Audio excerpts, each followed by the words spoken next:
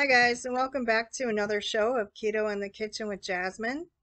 Today what we're going to be filming is keto camping tips. And this is from a very good source. And the source is called Keto Camping, and it's by Ruled Me, and it's keto camping and hiking. It's a complete guide to everything you wanted to know about keeping keto. And I posted the link in the description box down below. So what you can do is you can check that out for yourself to see everything that they have mentioned. And as you can see, we are filming in a classic restoration shop today. So one thing I wanted to say is that you can still reach your goals while you're camping and still keep keto and still keep on your diet, as long or provided that you bring everything that you need. So if it's unsalted butter, if it's olive oil or anything, you just package everything separately that would go with each other, like dry goods go with dry goods or whatnot. And, of course, bring like a cooler and put everything in the cooler. And that way you can still reach your goals and stay organized. Bring tin foil, everything you're going to need. For example, I have a lot of cast iron skillets that I'm going to be using in upcoming videos. And those are really going to help, along with stainless steel pots and pans.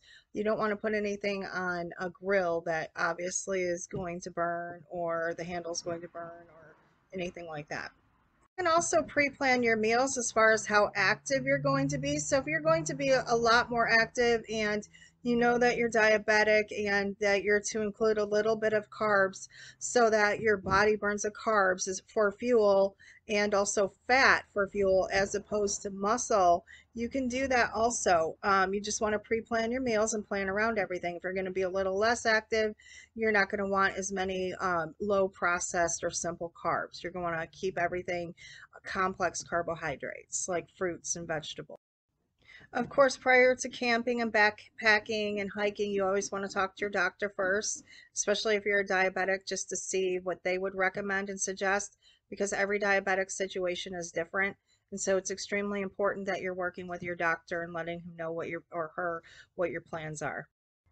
So one of the first things that I wanted to talk about was the healthy keto camping food list that I bring with me when I'm camping. And these foods would include low carb foods such as fruits, vegetables, fresh or vacuum packed meats, deli meats, canned meats, pouch meats like tuna fish or chicken that you find in the fish and meat section. Meat sticks, smoked and fresh caught fish. It's always great to eat fresh caught fish. Also, eggs and dairy. They have sugar-free yogurt like Oko's. I think that's how you say it. But it's Greek yogurt. It's really good. It's sugar-free. They probably have other sugar-free brands too that I'm not familiar with. They also have low-carb tortillas and keto condiments like sugar-free ketchup and barbecue sauces, keto bread. I wish I had more of a variety of keto bread. They do have keto buns. They also have keto hot dog buns. Oatmeal is also another great breakfast food. You can take pork rinds if you like pork rinds. I don't really get into that. You can also eat olives. You can take pickles, or some of the oils you want to take. The fats are like olive oil, coconut oil, unsalted butter, because you can always add a salt to it later, like sea salt, if your doctor recommends it. I don't know. Another good thing is seed crackers, water crackers, and other low carb crackers.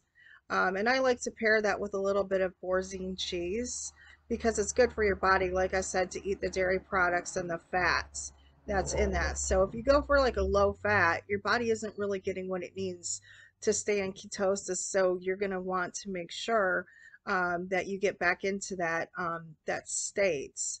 So to do that, you have to maintain a high fat diet on this, like high complex carbohydrates, but also high fat, so that what's happening is your body's actually burning the fat for fuel since it can't use the glucose. Another thing is homemade granola and nuts and seeds, canned coconut milk if you like that for coconut or for coffee or tea or anything. And if you like dark chocolate, you can always get sugar-free dark chocolate or some other form of sugar-free candy. Homemade protein bars are always good. I'll probably have some recipes coming out about that pretty soon. For drinks, I like a lot of water. I always drink a lot of water. I drink sugar-free Gatorade because I like to get the electrolytes, especially when I need it. Other sugar-free beverages, I try not to do too much sugar-free soda.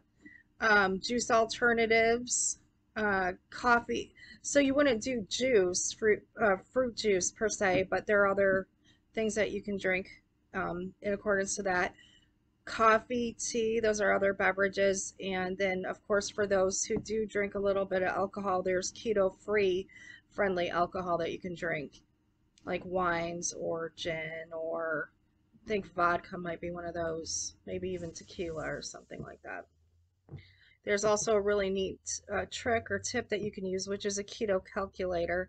And what the calculator does is it helps you to calculate how much you should eat in a day. Like I think it does your portion sizes, but I'm not sure about that, so don't quote me on it because I haven't started using it yet. So these are all really great tips and tricks, and I just wanted to tell you guys about it. And this is just going to be a short video today, and I'll get into more of the recipe videos later. Thanks for stopping by, guys. Have a great day.